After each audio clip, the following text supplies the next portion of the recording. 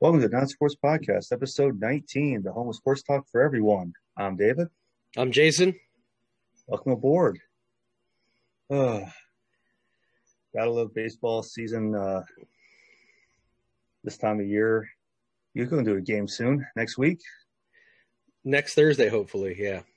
That's not a doubleheader, is it? No. No? I see where you're going with this. Yeah, now you see where I'm going with it. Because, just roll into the first period here of what we're going to be talking about here. The first period is going to be seven inning no-hitter and home run derbies.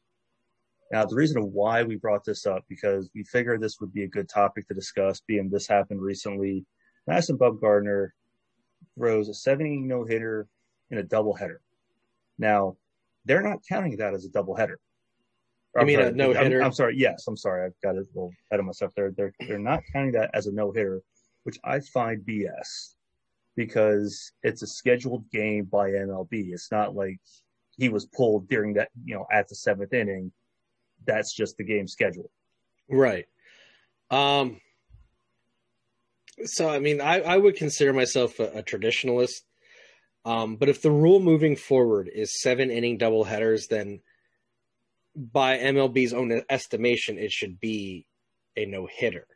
And look, I get the argument against it because I've heard a lot of people say at this point, we don't know if he would have made the entire 9-inning game. Would he have carried that no-hitter through all 9 innings? We don't know. But the problem is that was taken out of his hands by Major League Baseball. Yeah, I mean, if it was taken out of his hands by Major League Baseball, then he has no control over that. I mean, he did what he had to do for 7 innings, and that's what he had to do. Right. And that was the game. It's not like he goes 7 innings and then gets pulled, and then somebody else finishes the other 2. No, that's the thing of it. Now, I was reading, if it would go extra innings, so if it would go 9 innings on a doubleheader, then that would have counted. That would have counted as a no-hitter if it would have went 9 innings.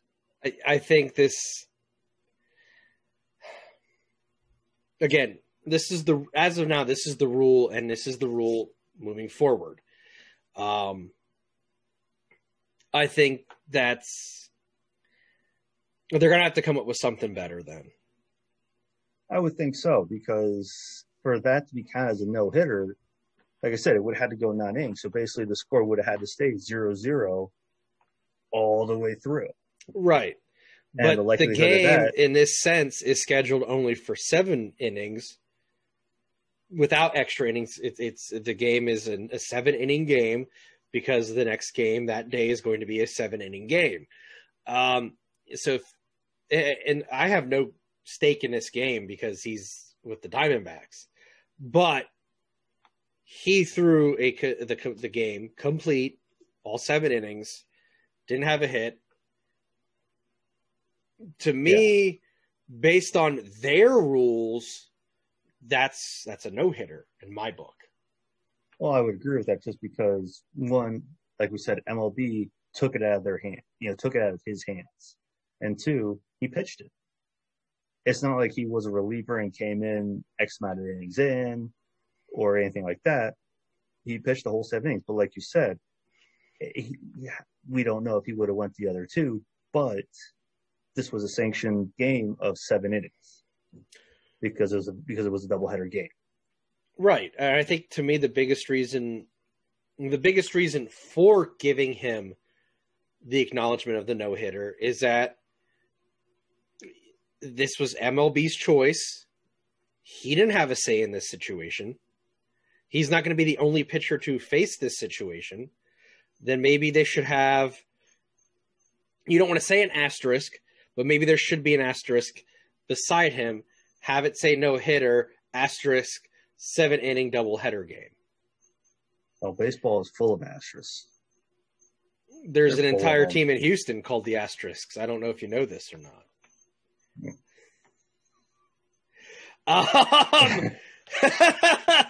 Wow. But in this case, I think an asterisk would not be a bad thing I think the asterisk would be justified if giving him the credit for the no-hitter, explaining why his no-hitter has an asterisk, and then the breakdown is 7-inning doubleheader. Well, I mean, like I said, if MLB is going to be going that direction, then that's what needs to happen. They need to have some better ruling on this because, I mean, think about it from a pitcher's point of view. Your game doubleheader is a mindset for that, for 7 innings, because that's the rule. You go out there, you pitch your heart out for 7 innings, and then get told you don't have a no-hitter, despite you just threw. Right. Or even if you have, let's say, a perfect game. Because that, what if that's the situation? You just threw a perfect game because a 7-inning game. Now, like it was stopped by rain, by any type of weather, or he was pulled, but that's going to fall into the same situation. No, I agree with you on this. And for that to happen, I mean, he played his heart out. Imagine how he feels. That he just pitched his heart out, and he's not going to get credit for what he did. It's not going to go in any books or anything. It's just going to be, hey, congratulations, you won the game. You got the W. That's it. Yeah. Again, I think it should be. There should be a no-hitter. There should be an asterisk with the explanation of why. The only time it won't be an asterisk, like you said, it would be a good thing. In this case, I think it would. It would explain the justification for the no-hitter. And really, this is a mess created by MLB with the 7-inning doubleheader. Well, MLB is so full of confusion. It's ridiculous. Between the umps and rulings, it's ridiculous. The umps are giving them cause for the automated strike zone. Well, for how many umps that have a strike zone outside of the actual strike zone? Well, we gotta remember not to go full out defending umpires, but I mean they are human. There's no guarantee that my strike zone would be the same as your strike zone if we were both umpires. Yeah, but when you watch on a consistent basis the same ump over and over and over again, calling strikes when it's 4 feet off the plate, just a bit outside. When you have that type of pitch and it's called a strike, or when a strike goes where it should be and it's called a ball, on a consistent basis, like you said, umps are human, happens once in a while, okay, fine. But when it's consistent, come on. Well, speaking of umpires and the automated strike zone, so that got its start, and it was tested in the Atlantic League, which is now an MLB Prospect League, I believe is what it's called now, right? Give me a second here. Oh, and it's an affiliated league, an MLB affiliated league, a partner league. So news came out this week that another MLB Partner League is going to be testing something new. And it got quite an interesting reaction. The Pioneer League is going to be testing out a home run derby instead of extra innings. How do you feel about that as a hockey fan? That could get interesting because that's basically the same thing as a shootout.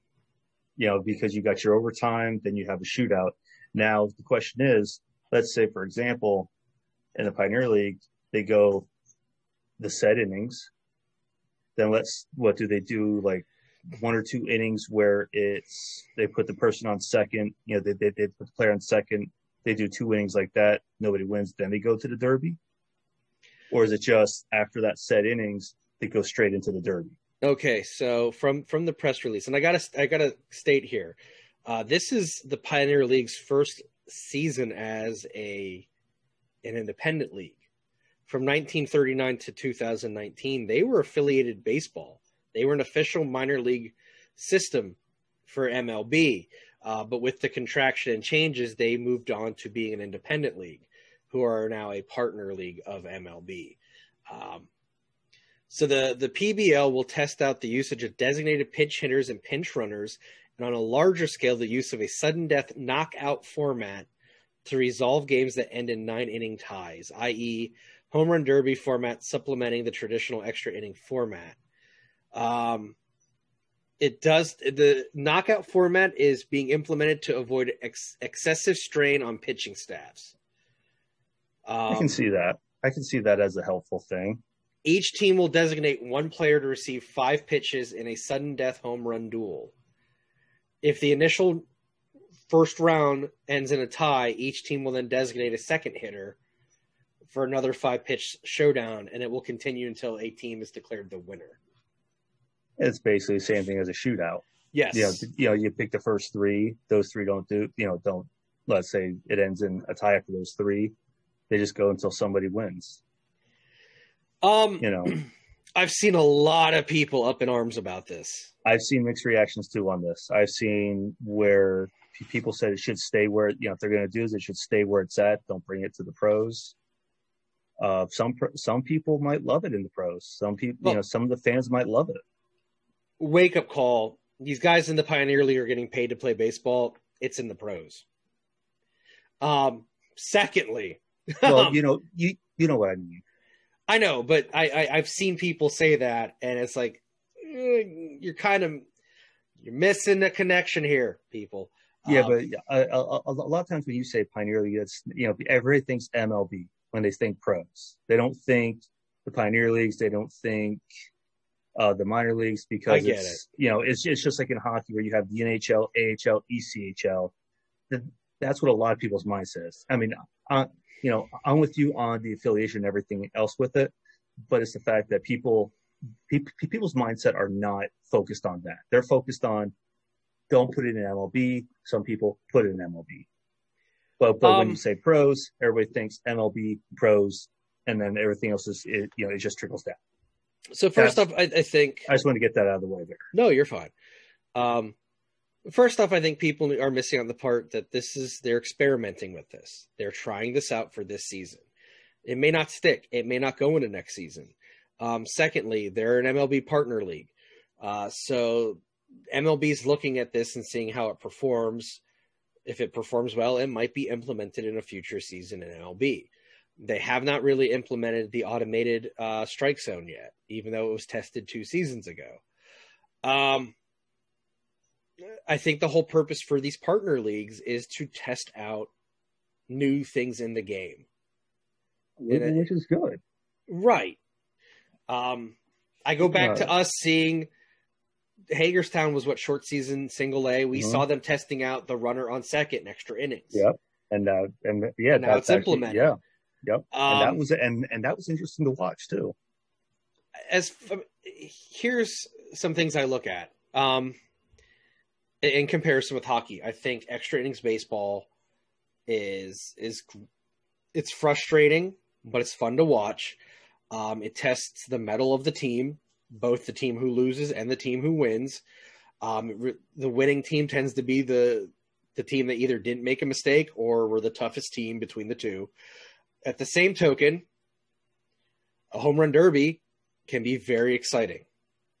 Oh, yeah. And some fans do not want to sit through 15, 16 extra innings, which games can go. In that case, a home run derby could send people home happy much earlier than typical extra inning baseball. And now, look, I'm looking at this completely objectively. I'm not saying one way or another which way I feel on this. I'm just making the case for both. Well, here's something interesting that I feel that would be good for the fans too, with the home run derby, which I think, as we talked with Baseball Together with Brian Briggs and trying to get fans into the game, bring in new fans, this might actually be a good thing, because what if, let's say they go into the home run derby, that player, if they hit a home run for it, they sign the ball. That, to me, would bring fans. In my opinion, that would help bring fans, because that's more of a chance for you to catch a ball. That's a more opportunity for you. And then plus fan interaction with the player. I mean, how many times have we seen fans interact with players and they're just all so excited, so happy, and it's just so cheerful, and which is all point of the game.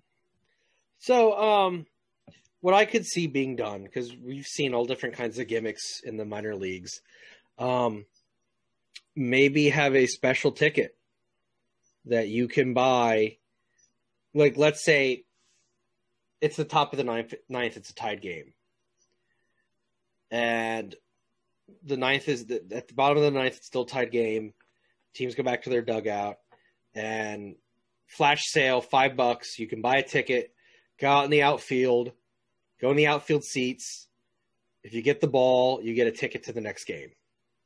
There you go. Yeah, that'd be cool. I'm just thinking like the Senators have that tennis ball toss. You pay $5 for 10 balls, and if you get something, you could win a freaking suite if you get your ball in the hoop, right? That $5. Perfect. You limit it to X amount of fans.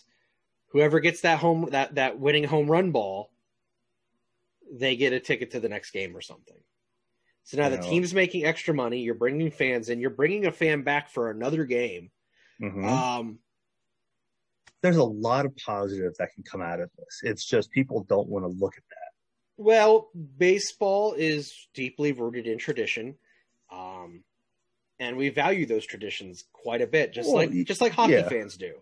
And I think that those are the things that make us stand out from other sports fans, because we do value the history and traditions of the sport. But now in the playoffs, would they do the home run, or would they keep that to the extra innings?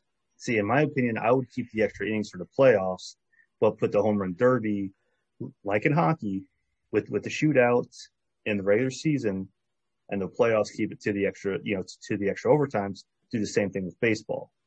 Regular season gets the home run derby, playoffs gets the extra innings. I don't see anything saying that. That would be, in my opinion, that would be the way to do it. Because, like you said, in traditionalists, I mean, you're not going to want to see a hockey playoff game go to a shootout. No. When in years past, you're so used to a game going 3, 4, 5, 6, 7 overtimes. So that's the same thing in baseball. If you're in a playoff game, you want to, you get extra innings. You get extra innings. No, you want to grind that out and show you're the team that deserves the win. Exactly. When it comes to the playoffs, in the regular season, a win's a win. Home run derby, fine, just like a shootout. Like I said, I like extra inning baseball to some degree. I get frustrated when it happens a lot, especially with my team that I cheer for. But at the same time, I can see positives for the home run derby to bring in more fans, to widen the fan base, if you will. The Pioneer League even said in their press release that this does not mean it's going to be implemented by MLB in the near future. This is just an experiment to see how it goes. I mean, it could be another, let's say, 5 years before MLB even looks at it. Right.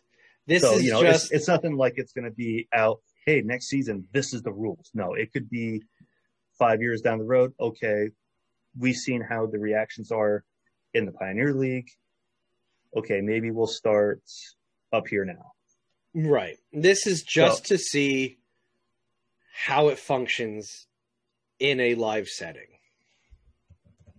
So, I mean, I feel that if they keep it to where you can get fans into the game, I think they'll have it.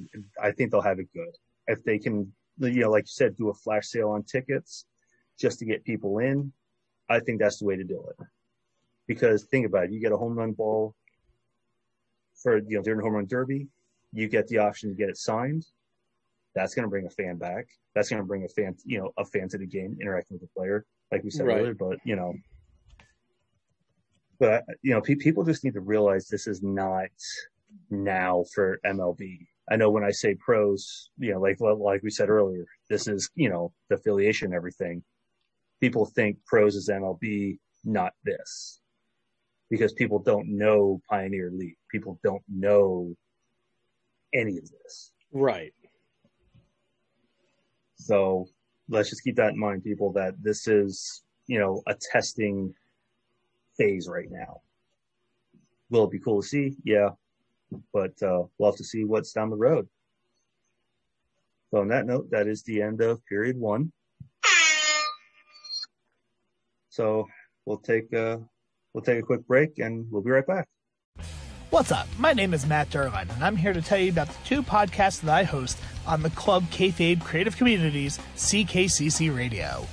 The first is called By the Numbers, where I interview wrestlers whose matches I have refereed in my nearly 20-year independent professional wrestling career. Tune in and hear the stories of the matches and the stories behind the matches themselves.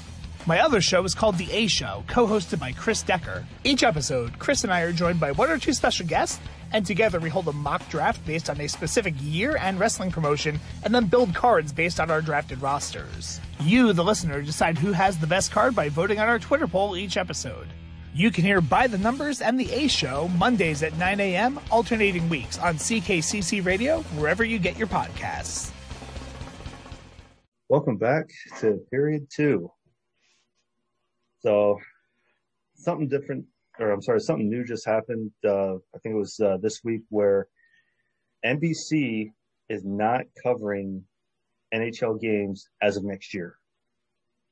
It's all going to go to TNT, which I find interesting, because NBC has been their bread and butter for ages. I find it interesting as well, for multiple reasons. So this is really unexpected. First off, I mean, we knew that NBC Sport. I mean, you got to think this is now the 3rd time. This is like our 3rd update on this topic. In theory, yeah, it is, because we covered NBC SportsNet closing down. Mm-hmm. We covered the NHL signing and coming back home to ESPN, and now we're covering this. This is covering multiple episodes. This is great, actually. It's giving us fodder to talk about. Right? Yeah, I mean, I just feel like going to, I don't know. Every time I think of TNT or TBS, I always think of baseball, not hockey. Geez, I think of Wrestling and Mama's Family reruns. Well, there you go. Yeah. Oh, man.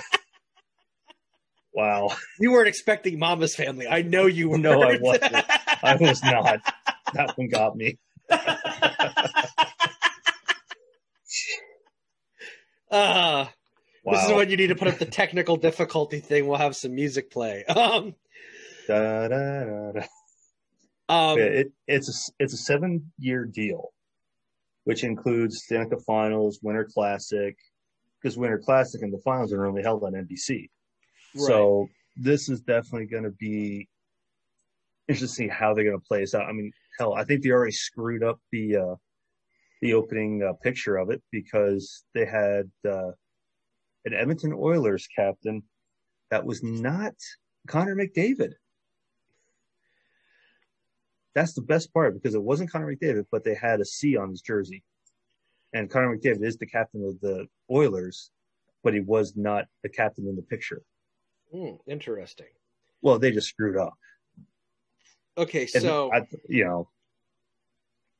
so obviously, these deals take place next season, the ESPN and the Turner Sports ones, right? So what I'm looking at, 2022, the finals will be on ABC. 2023, the finals will be on TNT or TBS, and then it'll alternate every year until 2028, right? Yeah. Okay. Yeah, because I'm looking at that myself here. The televised ABC 22, 24, 26, and 28 as part of the deal. So, and according to this, it also writes with 1 conference final round per season, half of the first 2 rounds of the playoffs, 25 regular season games on ABC or ESPN. So, I actually think this is a win for the NHL. They're just washing their hands from NBC altogether at this point. I don't know if I can fault them, because how in the know were they on the news of NBC SportsNet closing? I mean, it was a very out of nowhere decision. Yeah, it was. I mean, I remember when I first saw it, I was like, wow, this has to be a topic. And then the assumption was, and it wasn't just our assumption, it was assumption of the sports media that everything was just going to move to the USA Network. And myself, and I know a bunch of our listeners are wrestling fans, WWE moved their Wednesday night show to Tuesday nights in anticipation of the NHL going to USA. I didn't know that. So here it gets crazier now, to bring the wrestling thing into it. Their competition on Wednesday nights airs on TNT. Ooh. Who might now be moving to Tuesday nights. So they went from a Wednesday night war to they might be going to a Tuesday night war because the NHL is now going to be on TNT. Wow, that's interesting. Yeah, I didn't even think of that one. I did not even think of that one. That's why I'm here. There you go. Thank you. Well, according to this, the NHL joins the NBA, MLB, NCAA men's basketball as partners with Turner Sports. So is this going to be now, are they going to try to get a lot of the other ones in there? Like, are they going to try to get NFL, which I doubt they ever will, because Turner Sports and CBS. Turner Sports did have a deal with the NFL in the 90s and early 2000s because they had yeah, they did. They had part of Sunday Night Football. Mm-hmm. Sunday Night Football would alternate between ESPN and TNT, ironically enough. Turner has a good history of sports coverage. Braves-centric sports coverage for baseball nonetheless. They have a good history of NBA and prior NFL coverage. Their NCAA coverage for the tournament is spectacular. Again, I think this is a win situation for the NHL. They're back on ESPN. They're back on ABC. While the NBC deal was good, and it was good based on the fact that they were on Versus that became NBC SportsNet. NBC was kind of all in on them to some degree. They're back home. I've said that a lot, but they're back home. Like, where the NHL belongs is on ESPN. ESPN was, even though their first cable deal was on USA, ESPN really took the NHL and ran with it. And yeah, the NHL's, go ahead. Sorry. Well, the thing is, I don't know how many times that we saw the NHL playoffs on ABC. And they had, like we discussed in I can one see episode. John Saunders in the control room talking about it. Yeah, and it's, countless games on ESPN. There was, as we discussed in another episode, NHL Tonight. They had that, which was on ESPN. We talked about classic moments that were on ESPN. Mm-hmm. Well, I have the Flyers top 10. Now, this was a few years ago I bought this, so there's probably other games to be added to that. But the top 10 games, and some of those were ESPN, ABC games. Right. That were considered classic games. And now, Turner's channels. And Turner's channels cover TNT, TBS, True TV. They're in just as many homes as USA is. So it's not like they're losing viewership, or it's not like they're losing potential viewers by switching to Turner. Technically they are, because TNT and TBS are in 90% of the homes, just like USA. I think True TV's in like 85% of the homes. That's technically 2 more channels than they had with USA.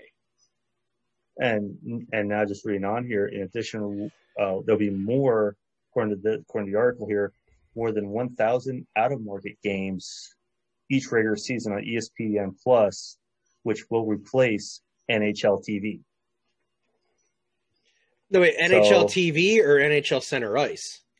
This says NHL TV. Let me read it again here. In addition, they will stream more than 1,000 out-of-market games each regular season on ESPN Plus, which will replace NHL.TV. Yeah, NHL.TV. Sorry. Okay.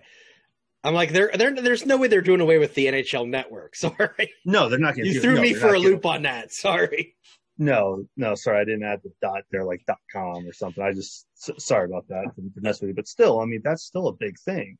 So and because I think the NHL.TV replaced the NHL Center Ice because you don't see that anymore. You always see the TV. So with that going away now, apparently with this and everything going to ESPN and ESPN Plus, there's more subscribers for ESPN Plus. So here's another thing to think about. Bleacher Report is a well-known sports website. It's owned by Turner. Oh. Which means more articles, more news features on the NHL. So they're going to have a monopoly with all this. I'm saying this is great stuff for the NHL. This more than anything will open the door for old fans to come back, new fans to come in. Well, I don't think the NHL really gets as much credit as it deserves to begin with. Because people think of this just ballerinas with sticks. We've long had this discussion. The NHL players are out of the top 4 the least paid. I mean, they still have great contracts compared to people like me and you. Well, yeah. I'm not saying they're like in poverty by any means, but they're not paid as much as the other leagues. I think the NHL really needs to change its economic structure and get away from being ticket driven and being rights driven. And I think these two deals are a step in that direction, which then opens up better pay for the players. But I also think in regards to athletic wise, I think hockey players are underrated. We've had the discussion many times between friends and family. Who would you rather? The simple way to put it is, who would you rather get hit by? A 300-pound lineman running at you at 5 miles per hour, or a 200-pound, freight train, right winger coming at you at 45, 50 miles an hour on skates? I'll take the 300-pound lineman. Yeah, at least with that, I can at least step to the side. Well, the inertia isn't going to be as much involved as it would be with the. No, I mean, if you get hit by a guy that's 200 pounds, that's a freight train coming at you on skates. Despite, people may think 200 pounds compared to 300 pounds, but coming to you on skates going, let's say, even 40 miles an hour, 1, that's moving. 2, it's going to hurt. No matter how you look at it. Especially when you see a helmet just go popping like a rock socket robot. Those are always the best. But I think these deals, the Turner deal, the ABC ESPN deal, this is great stuff for the NHL. It really is, and it's you know what? This is Bettman doing his job finally. He stepped it up with the pandemic and the bubble. Time. There's the bubble again. He stepped it up with the bubble. He's taking it to another level now with these deals. There's the bubble. We can never get away from the bubble. He did a great job.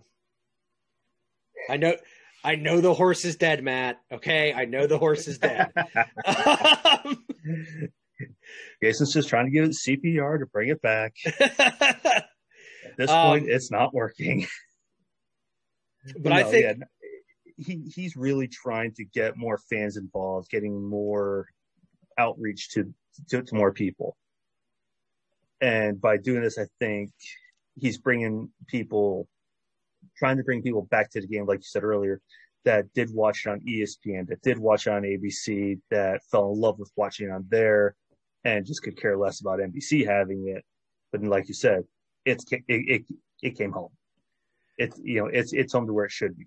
I really think, just real quick before we wrap this up, I really think that the move to Versus and how few channels, how not available Versus was. Versus killed them. I feel Versus and LON killed them. I think it took fans away from the sport. It did not help them gain fans. They lost fans. Oh, yeah. Well, I know growing up when it went to versus where I lived. All I had was satellite, and the satellite channels that we had did not cover versus. It took a while just to, just for them to say, "Hey, okay, we got a problem here with our broadcasting," but it took a couple of years. And Right. I mean, how many times did we watch games on center ice just because of that? Yeah, a lot before we moved out of our parents' homes. Yeah, well, 2 a.m, there we are still watching games. But I think with this, though, like you said, it's in more houses now. So they're going to have more coverage. They're going to have more people to watch it. They're going to not only bring back fans, like you said, also create more because there's more coverage. It's out there more. Right. It's not just, we're only specific to this. It's out there now. So I feel it is, like you said, a good thing. Bettman finally doing his job. Besides the bubble. One day that's just going to pop for him. This was good stuff. This was a good topic, and I like that. We're keeping everyone up to date on this. We got this. So I know we covered this a couple of times already throughout the episodes. And it's an ongoing saga.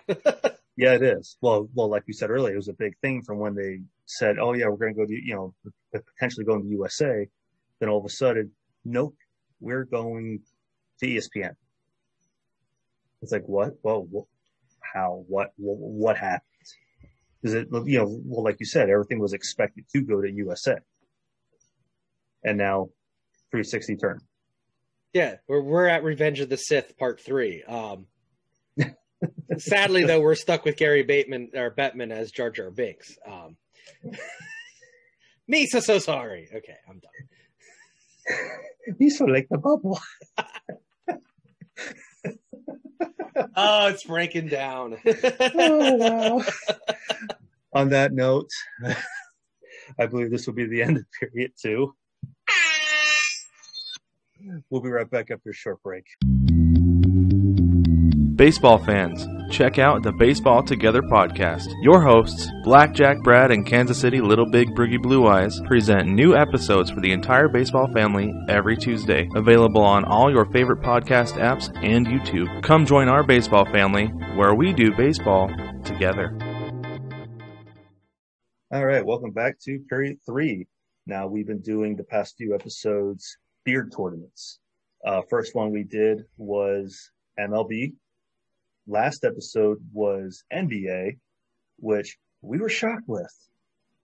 That, totally blown away. Yeah, Jonas Valanciunas won on. I feel it was an upset. I feel it was an upset for the NBA. It was an upset in regards to I did not think he had the best beard in the NBA. And I definitely hung my hat on James Harden. I said he's going to win the NBA and he could win the whole thing. Yeah, well, I was wrong. It was my pick too. Look at my background. My background has 2 people who aren't even in the tournament anymore. Right? You should change that then. It was a big upset. I mean, now he joins Charlie Blackmon for the Final Four. And just before we continue, the final percentage was Valanciunas with 55% of the votes and Harden with 45%. And it was a close one. It was close. A big blowout. It wasn't like it was a big blowout. It was a close one, but I was not expecting the results. Yeah, I was not expecting it. Look at this beard here. Look at this beard here. Screen screwing me up. Yeah, but it's there. It's boom. It's out there. He looks like a damn Muppet with that beard. How do you not like that beard? I'm not taking anything away from Jonas's beard, but come on. Yeah, I mean, it's kind of Muppet. First thing that popped in my head was today's episode is brought to you by the letter A. But this episode, we're going to be doing the NFL round. Yep. So we're going to talk about the nominees, and we'll cover everything else after that. I know a lot of the players you can't see them because of the helmets, but we'll have the pictures up on what they look like without their helmets. If you're watching on YouTube, you'll see exactly what they look like in their beards. So first up is Mr. Fitzmagic himself, Ryan Fitzpatrick. Damn, that's just a spectacular beard. It's full. I mean, that's a full beard. You know, trimmed up on the sides, but it's full.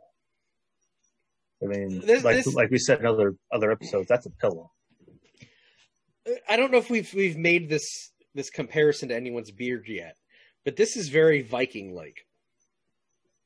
And he plays for the Dolphins. It's a very Norse Viking Thor-like beard. Now, if he played for the Vikings, that would be funny because right. You know.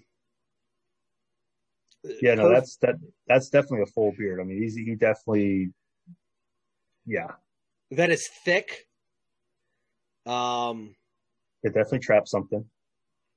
Yep, it is definitely saving some soup if he has some soup. Could be used as a bib. When he's out in the field, he could need a snack. Just grab something out. You know, one time at a press conference after a game, he dressed up like Conor McGregor. Look at him and tell me you don't see the little resemblance. With that beard, you could. With that beard, he could. Yeah, with that beard, I think he could. I'm not making any predictions because I got hosed last time. No. I agree. No predictions. I'm in the same boat. No predictions because of, not going to work. But this is a strong beard. This is top flight. I actually think at this point MLB might have had the weakest beards. So far. But so far, I think so far MLB is gonna, has that so far. But this is a quality beard. Looks fantastic. Very full. Good length. Overall, solid beard. Yeah, it's not like it's like he sticks his finger in a light socket beard. It's full. Pillow, storage for snacks. Definitely, that's definitely going to be a tough one. Next, go ahead. Sorry, but then again, look what we said last episode. Right, you guys, the listeners, you guys proved us wrong, and you told us who you felt had the best beard, and that's why we're doing this. So moving on, we're going on to Odell Beckham Jr. He wasn't always known for a beard in the early days of his career, but he's really come on strong with a beard the last few years. It's definitely fluffy. It's full. Not as big though as Fitzpatrick's. Yeah, not as big as Fitzpatrick. Yeah, not. I mean, it's definitely full. That's but it's not like it's full as in it's big. No, but as we've seen, super full isn't always. I mean, look at how far Harper went into the MLB rounds. Yeah, without having a crazy full beard. It's not super clean, meaning like it's not super trimmed. Good length. Yeah, it's shorter than Fitzpatrick's, but it's good length. Very short. But it's very full. It does not look like a thin beard by any means. No, by not. Definitely I would say this is another solid beard, and I could see it getting a good amount of votes from the listeners. I can see it getting the votes. But I mean, do I think it's going to go past the first round? I'll make this prediction, and I'll depend on who he's paired with. Yeah. Moving on, our third nominee is Joey Sly. So he's running into an issue I've had with some of the beards. It's too much chin, under chin area. That's a bib. That's a pillow. Good Lord. Similar to Turner and I want to see somebody with somebody playing football with a ZZ Top's beard. and Fraley in the MLB rounds. It's more chin length than it is anything else. I would not say this is a strong beard, sports wise. It's not a bad beard. I think with this one, it's more because a lot of beards we've seen has, like you see around the mustache area, full, and then that matches with the beard itself. Where this, it's the length of the the beard is looks like what, 2 inches, give or take. Give or take, yeah. So and that seems to be consistent all around. It's not just like at the chin, it's this length and full around. It's like 2 inches, give or take, down all the way around. So, and look, I don't want to take away anything from these guys who have a strong chin beard, because it does take patience to grow that. But to me, while it's a long beard, it's not all over, all around a strong beard. No, it's definitely one to have in this competition, but it's not, like you said, it's more Amish than lumberjack. Yeah, I can see the Amish in that. Yeah, absolutely. Yeah, definitely Amish. He's gonna go turn some butter soon. Moving on, we got Ezekiel Elliott next. Now, in this picture with his hair, it looks like he did stick his finger in a light socket. I'm sorry, it does. He got a beard and hair and hair look in this picture that they match. They complement each other. I agree. Yeah. Yeah, that definitely, they do match. I mean, that's definitely, it looks like it's a trim beard. Like it's actually like taken care of. It does look like he takes really good care of it. And if you're watching on YouTube, you'll see he has a very well maintained beard. It's long. It's got good length on it. I wouldn't say it doesn't, and it's definitely full. But it's trimmed. It's not like it's all over the place. Right. It's not as trimmed as Harper's, but it's not as all over the place as like Valanciunas. Yeah. It's almost like a good in between. Mm-hmm. Has good length, but it's also trimmed up around, so it's not like everywhere. That's I kind of dig this one. I would, if I was voting, I would vote for this one. I think this is a good one, depending on who he's going against. Oh yeah, I mean, but still, I mean, this one definitely could be a strong beard in Florida. I would say the only knock against this beard is he's a cowboy. Gee, wonder why we're not going to get.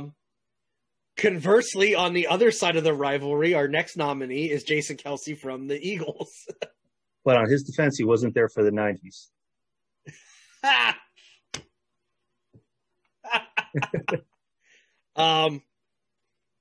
Chris of the A will be very happy to know that there is an Eagle in this tournament. So we openly talked about that on the show when I was on, where I lost. A little better? No, I'm fine. No, it was fun. It was a lot of fun. Adam Van, the guy who did beat me in this first round of the Tournament of Champions, great dude. Has a good podcast at odds with wrestling. Super nice guy. Never met him before until that night, and we had a blast. So no ill feelings, no bad will. Just had a good time. Moving on, back to the beard. That's why we're here. This one's full. This one is full all around. I mean, you can't even see his mouth. No. And then he's got the mullet going on. He's Chewbacca. Which really adds to it. He can just almost pass as Chewbacca with that beard. I mean, it's just full. It's everywhere. It's, like I said, you can't even see his mouth. He looks like a dude who'd have played in the 80s or the late 70s. Like yeah, I can see that. It is a burly beard. Yeah, it's like that's I said, a new adjective for this show is burly. We better put that one in our book. Hey, there you go. We should make a book of just of the terms we used to describe beards. Well, not just beards, but anything. That is we could use the Ripken effect. We could put that in there. I'm waiting for that shirt. I'm going to remind them about that Ripken effect. We need to get that happening. But no, yeah, that beard is definitely a full one. Like I said all the time, you can't even see his mouth. He's just there. It has the elements of why I think Blackman won the MLB tournament, but it's not as out of control. It's big. It's just like everywhere. It's there. Yeah, it's very full, very thick. Thick. That's putting it lightly on that. It does look fairly well maintained. It does not look scraggly or all over the place. I wonder how he eats. I mean, I would think you'd have to be chewing on that. It happens. I would imagine like he just doesn't take a bite. It's like he has to shampoo that out probably. That's why they make beard wash.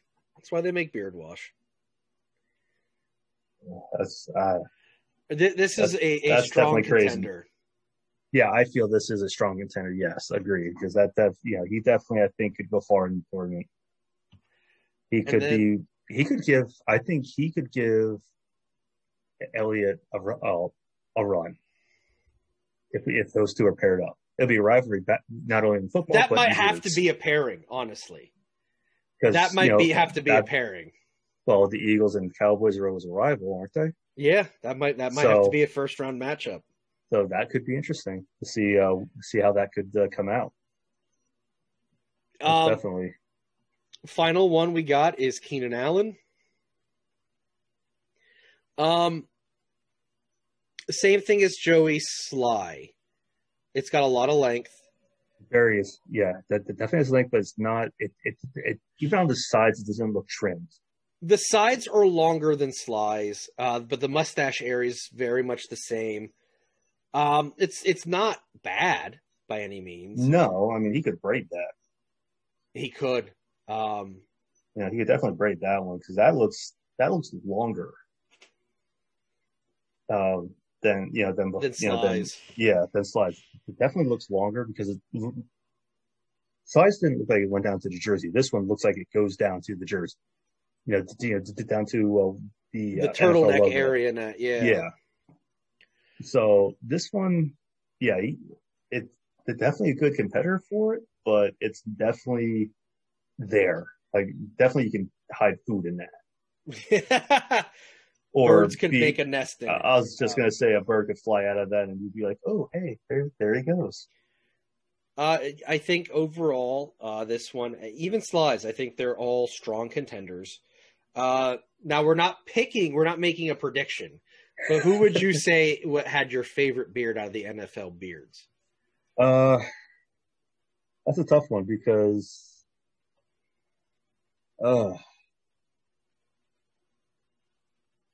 I'd say Fitzmagic has one. I like that one.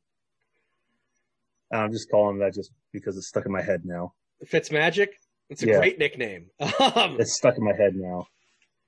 And I'm drawing a blank on Eagles one. Kelsey, yes. Sorry, I don't know why I was drawing a blank on his name. It's okay. I think him and Fitzmagic definitely are two good ones, I feel. I would agree with Fitzmagic and Kelsey. I think Elliott has got a really good beard. Like we said, we definitely got to put Kelsey and Elliott together. That definitely has to be a pairing. I actually think Odell Beckham Jr. has a decent beard. It's not crazy long, but it's not a bad beard either. It's no different to me than Harper's was. Yeah. Yeah, I mean, it's not as, maintained as Harper's was, as Harper's is, but no, it definitely has a nice, short beard for it. So with these nominees talked about, we're now going to be passing it on to you, the listener. The day this show's posted, actually, we'll wait till Monday. That way the show is posted and the YouTube video is up. So you have chances to listen and chances to see. Monday, after the show posts, the first tournament poll will come up, and you will then, the listener, make the vote. Tell us who you think, and that'll be on our Facebook page at facebook.com/notanothersportspod. You guys have been awesome.